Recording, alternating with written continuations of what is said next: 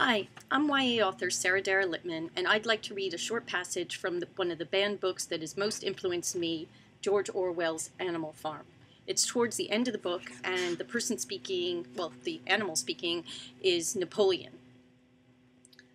He did not believe, he said, that any of the old suspicions lingered, but certain changes had been made recently in the routine of the farm, which should have the effect of promoting confidence still further. Hitherto, the animals on the farm had a rather foolish custom of addressing one another as comrade. This was to be suppressed.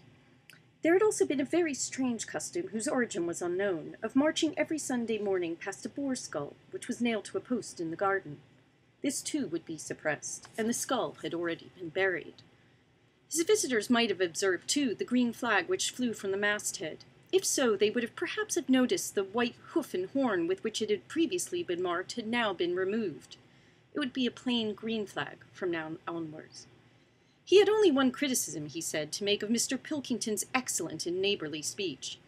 Mr. Pilkington had referred throughout to Animal Farm.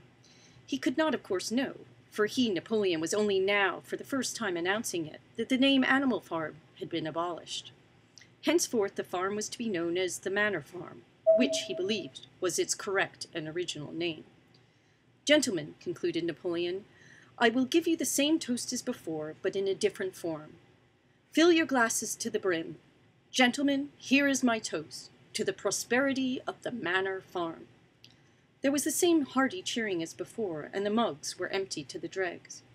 But as the animals outside gazed at the scene, it seemed to them something strange was happening. What was it that had altered in the face of the pigs? Clover's old dim eyes flitted from one face to the other. Some of them had 5 chins, some had 4, some had 3. But what was it that seemed to be melting and changing?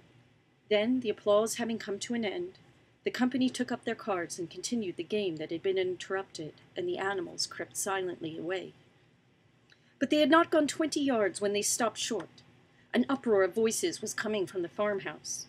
They rushed back and looked through the window again. Yes, a violent quarrel was in progress. There were shoutings, bangings on the table, sharp, suspicious glances, furious denials. The source of the trouble appeared to be that Napoleon and Mr. Pilkington had each played an ace of spades simultaneously. 12 voices were shouting in anger, and they were all alike. No question now what had happened to the faces of the pigs. The creatures outside looked from pig to man, and from man to pig, and from pig to man again, but already it was impossible to see which was which.